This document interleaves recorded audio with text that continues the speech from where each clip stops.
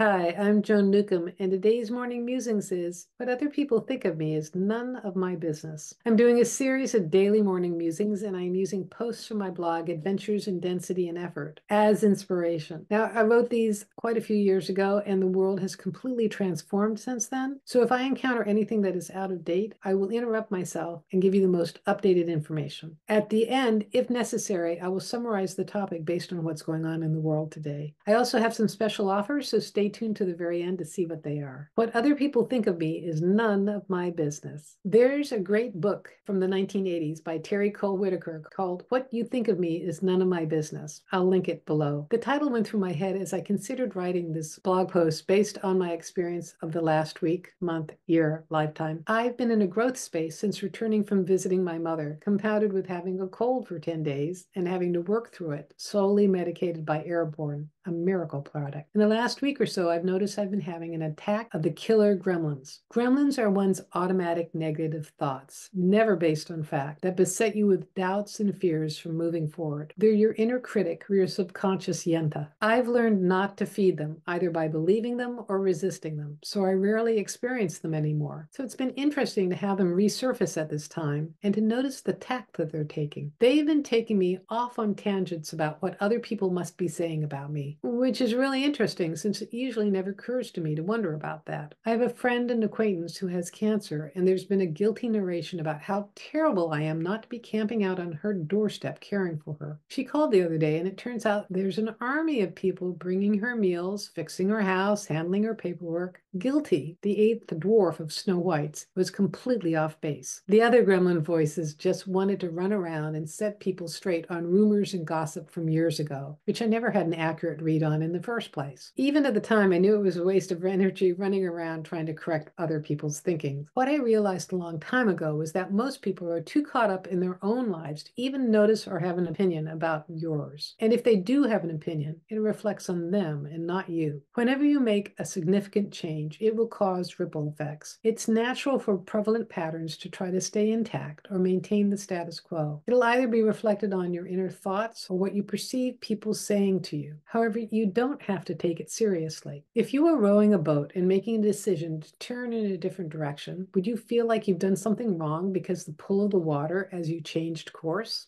It's all just energy. We just assign it importance because of the storyline we've woven and the characters we've drawn to interact with us. When you start listening to your inner being and making intuitively based choices and actions, you'll be breaking out of the old patterns. That will create ripples both externally in your current groups and internally among your inner gremlins. Keep moving forward. As you shift into your new level, either all your friends will change their tune or all your friends will change. If you're feeling overwhelmed, it's an indication that big changes are afoot. Keep moving forward. You'll break through the cloud cover into the bright blue sky of a new reality. What other people think of you is none of your business. And what your inner gremlins think of you is none of their business. So this is really a great example of anytime that we make change, it's going to set off our inner gremlins. Mine are rabid chihuahuas. And I've talked in previous videos on how to handle those. But it's also really interesting, the narration that we tell ourselves often is completely off base. We'll show up and nobody was thinking that way about you. They kind of wondered why you stopped coming to their meeting or whatever. And the gremlins are never accurate. They're always based on